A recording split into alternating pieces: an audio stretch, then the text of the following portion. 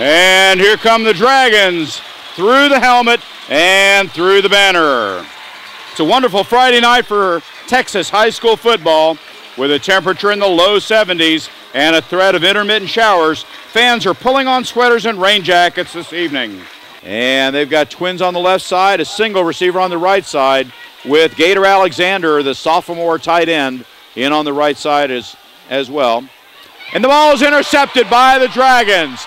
And that ball is going to be taken maybe to the house, down to the 5-yard line, intercepted by Jalil Gordon, and that is Gordon's second interception of the year. So Jalil Gordon coming into tonight, the senior had 27 tackles and 1 interception, and now he's got a second interception on the season.